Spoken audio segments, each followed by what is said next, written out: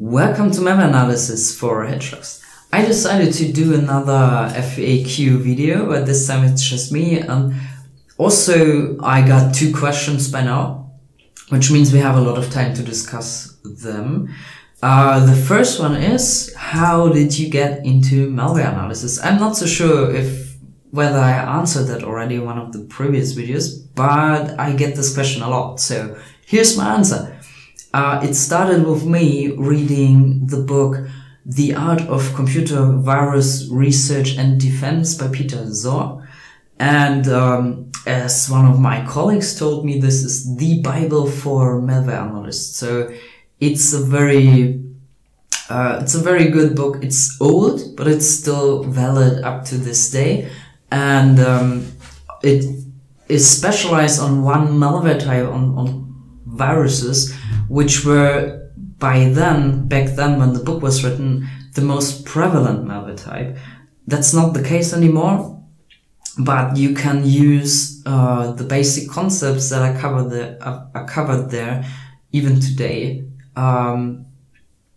So if you haven't read it, I think you should try. It's pretty good. Now, this book got me hooked. I was already in a stage where I had my bachelor's degree in computer science. I was still not sure what to do after I'm finished with the master's degree. So, but it got me very, very interested in that topic. And so I decided to make this topic part of my master thesis.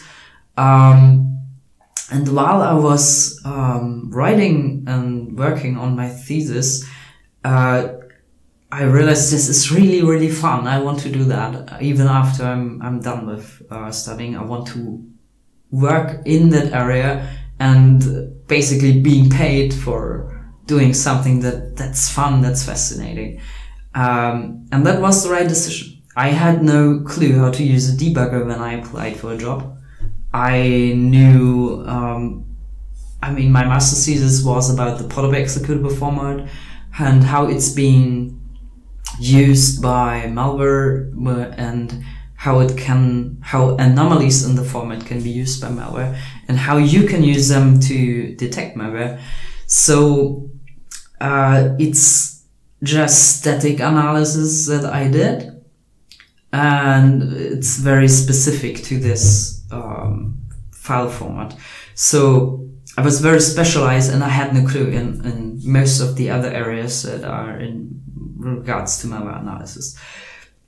Yeah, and I applied, and they believed me that I'm so interested that I will learn this very fast, and that's what I did.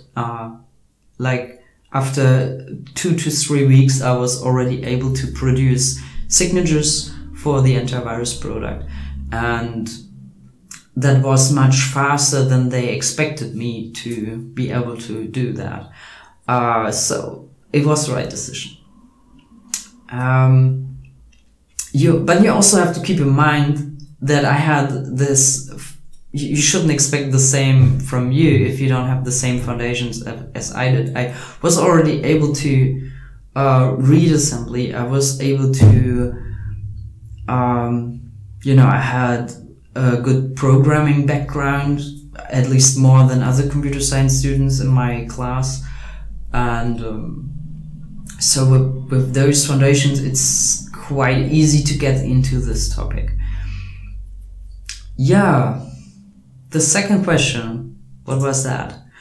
What disassembler do you recommend for a newbie? So if you are a newbie, I will assume that you don't have much money to pay for a commercial disassembler like either.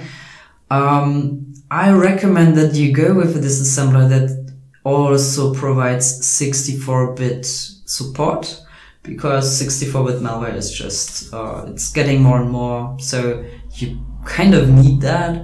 And in my opinion, or that's at least the one I know, is X64DBG.